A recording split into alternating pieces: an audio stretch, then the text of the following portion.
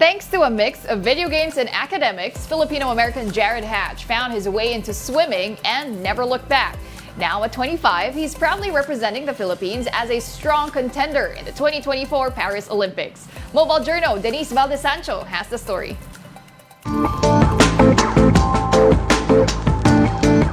Hindi biro ang makapasok at mairepresenta ang sariling bansa para sa Paris Olympics 2024.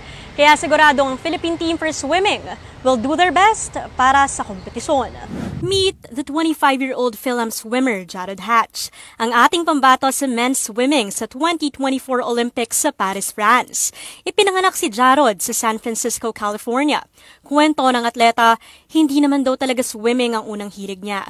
Tila, nagpain lang daw sa kanya ng video games ang kanyang mommy noong kabataan niya. We went to an area with a swim team and my mom wanted me to try it, and she offered me to buy me video games if I were to just try it out for like 2 months or something. Pero sa murang edad, alam ni Jared na kailangan niyang seryosohin ang swimming upang makakuha ng scholarship at maituloy ang pag-aaral sa kolehiyo. I think it was my best option to get my education. I graduated from Berkeley in 2021.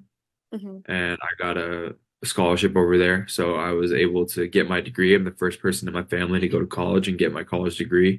Ang akala niyang susi lang para sa kolehiyo, napamahal na rin talaga sa kanya. Pero aminado siyang huminto rin noon sa swimming dahil sa mental health problems.